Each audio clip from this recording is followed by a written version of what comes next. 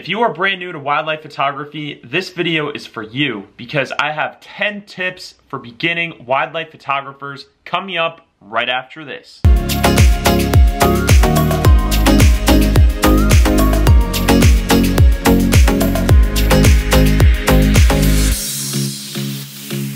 Hi guys, my name is Eddie, and on this channel I not only teach you about nature, but I teach you how to enjoy nature, so hit the subscribe button and the bell for notifications. I'm a biologist, but I also love taking photographs of wildlife. I've been doing it for years, and if you have never picked up a camera before, this will be a great video to get you started. So let's get into it. My first tip is to learn generally how a camera works and learn what aperture, shutter speed, and ISO all mean and what they do to an exposure of a photograph.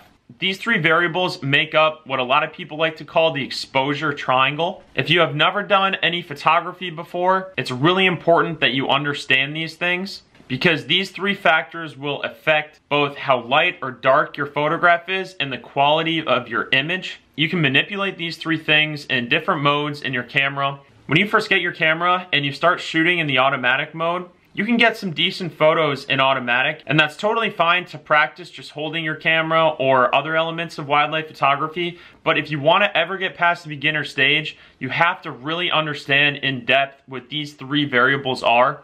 And you're going to have to understand how you can manipulate these different variables in different modes of your camera. So I'm not really going to explain what these three things are, nor am I going to explain how you can manipulate these, or I'm not going to give any of my recommendations on different modes to use. I will reserve that for another video, and when I'm done with that video, I will put the card right here. I just think that whole video deserves another topic of conversation because for wildlife photography, the settings on your camera that you should care about are definitely different than other types of photography like landscape photography. And just to add to this point, just in general, try to learn what all of the settings on your camera mean. I know that it can be kind of a daunting task and that reading your manual can be pretty boring, but I would just say bit by bit, every single time you go out into the field, just try to learn something new about the settings on your camera.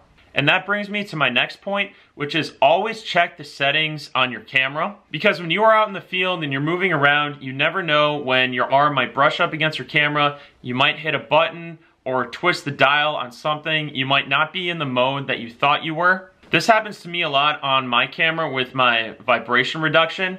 A lot of lenses will have a switch for the vibration reduction.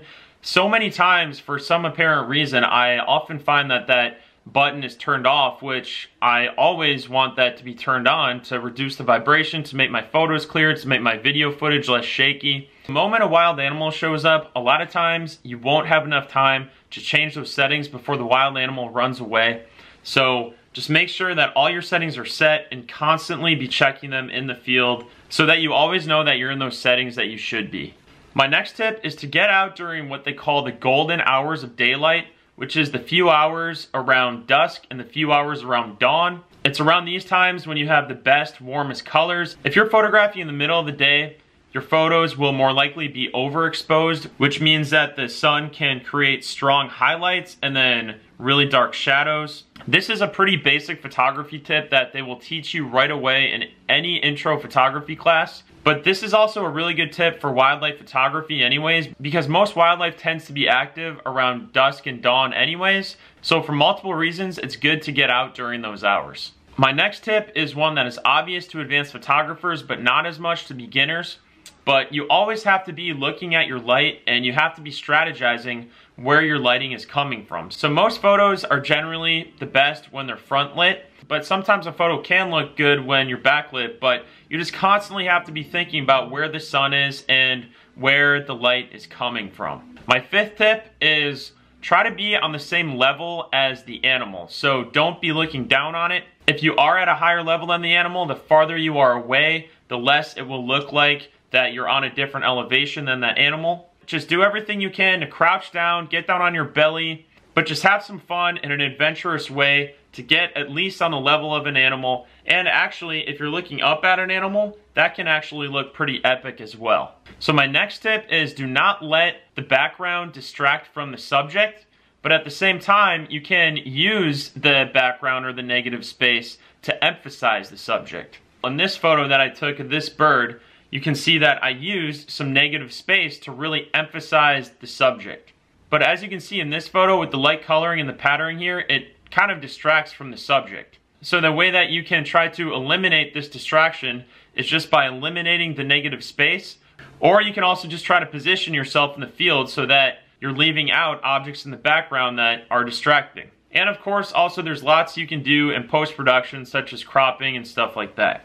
My next tip is to try to make sure that your point of focus is on the eye of the animal.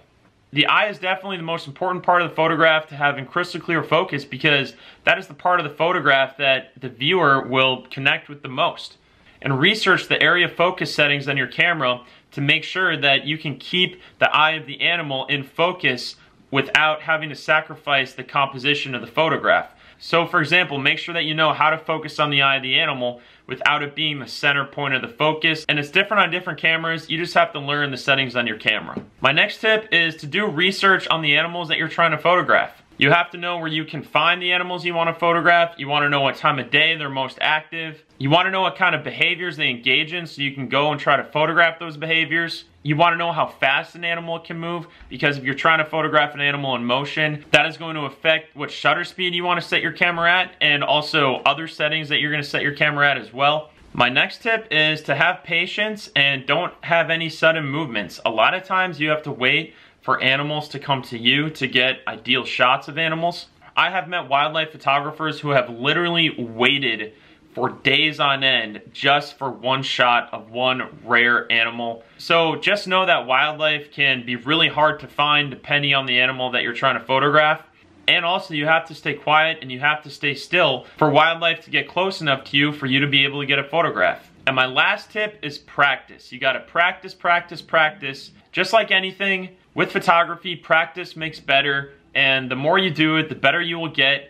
So just never stop. And again, I will emphasize part of the very first point I made, which is try to learn something new about your camera every single time you go out into the field. And another side tip I will give is, if you really want to just get more experience photographing animals, and not necessarily finding animals, but just photographing as many animals as you can so that you can learn your camera faster, photograph your pets, or go to a local park where there's some water birds that are more comfortable around humans and easier to see, or just go to a zoo. Basically, you should just practice on animals that aren't necessarily wild, but are just much easier to find and photograph than animals that are rarer or are more skittish, just so you can get more experience working with your camera and taking more photographs. That's all I have for today. If you want more videos like this, remember to subscribe and hit the bell for notifications. Exploring nature is always an adventure. Peace out.